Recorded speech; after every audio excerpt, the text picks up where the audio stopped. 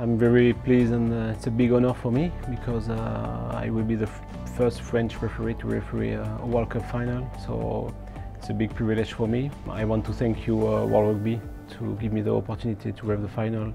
Alain Roland, the manager, and all the staff, all the managers who work with Alain, and all the referees who was with me during 2 months. I think it's a team effort, it's a teamwork, so for me it's just fantastic.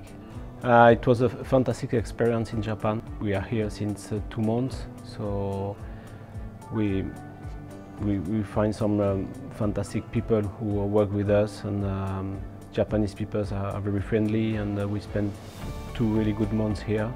The stadium was fantastic, everything was perfect. So it was a really great experience. I was here in 2009 for the World Cup under 20, 10 years ago, and it was my first experience, but I think this World Cup was an amazing World Cup. So I just want to thank all the Japanese people, all the volunteers who worked very hard for us. Everything was perfect, so I just said a big thank you for Japan.